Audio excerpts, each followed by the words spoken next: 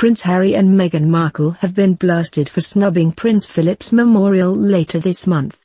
Members of the royal family will gather for a service of thanksgiving for the late Duke of Edinburgh, on March 29.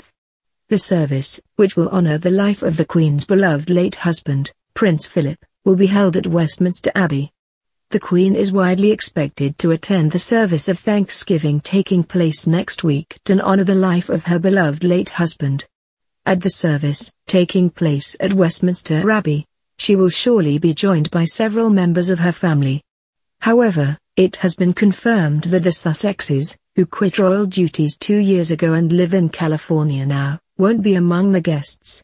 Earlier this month, a spokesperson for the Duke of Sussex, 37, said he will not attend the memorial service for his late grandfather in London. A reason was not given for his planned absence, but his spokesperson added that he hopes to visit the Queen soon. Royal commentator Richard Fitzwilliams commented on the reported attendance of the Duke of York, who has recently reached a settlement in his civil case. Also reacting to the news Harry and Meghan were missing the opportunity to pay tribute to the late Duke of Edinburgh, Mr. Fitzwilliams blasted their absence as simply extraordinary. He told Express.co.uk, the service to be held in Westminster Abbey to honour Prince Philip will be an appropriate way of paying tribute to a truly remarkable individual, whose superhuman energy and considerable talents were devoted to supporting the Queen and the institution of monarchy. He later added, Prince Andrew will reportedly attend the service as it celebrates the life of his father. The absence of the Sussexes is simply extraordinary. The occasion would be his first public outing for the Duke of York since settling his sex assault case. The Duke of York is determined to honor his father by being among those at the Abbey, Pennsylvania media reported, despite the scrutiny he is likely to face. In attendance will also be the Duke of Edinburgh's friends, colleagues and representatives of organizations he supported. Members of other European royal families including the Sovereign of Sweden King Carl XVI Gustaf and his wife Queen Sylvia, and King Felipe and Queen Letizia of Spain will travel to London to attend the service.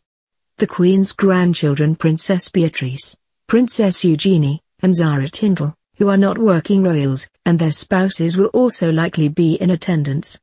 Prince Philip died at Windsor Castle on April 9 and his funeral took place at the nearby St. George's Chapel just over a week later.